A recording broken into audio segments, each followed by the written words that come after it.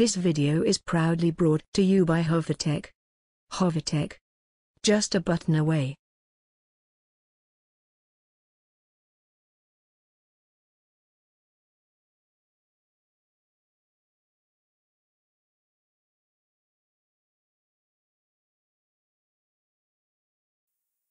In this tutorial, I'll be showing you how to port a custom recovery to your Mediatek Android device using Hovatek's Auto Custom Recovery Portal. Now, all you need to use this tool is to ensure you have Java runtime environment installed on your PC, just in case you don't have it.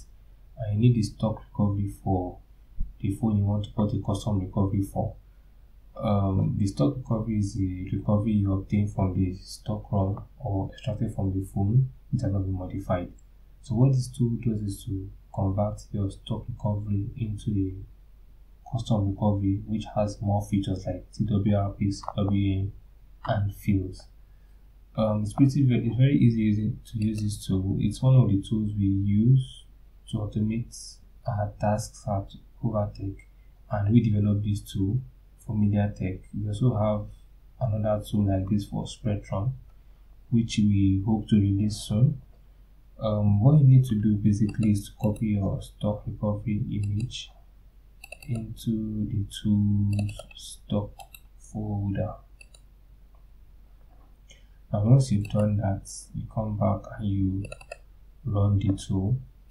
So it says please copy your stock recovery.img into the stock folder and tap enter.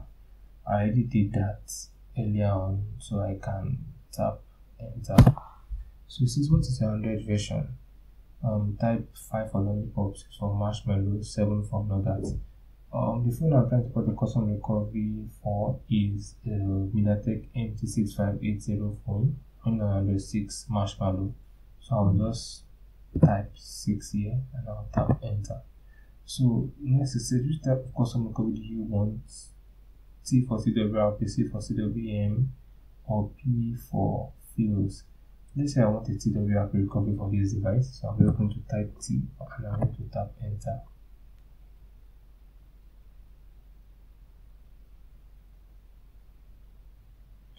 Then I'm just going to wait for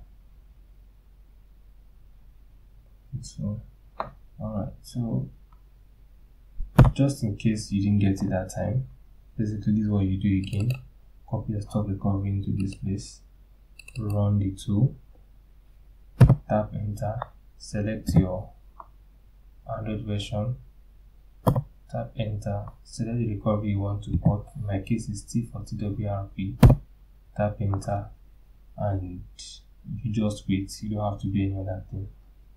So once it's done, it's going to tell you it's completed, and run out of space. So once that is done, you're going to get a message confirming that the recovery has been successfully reported, and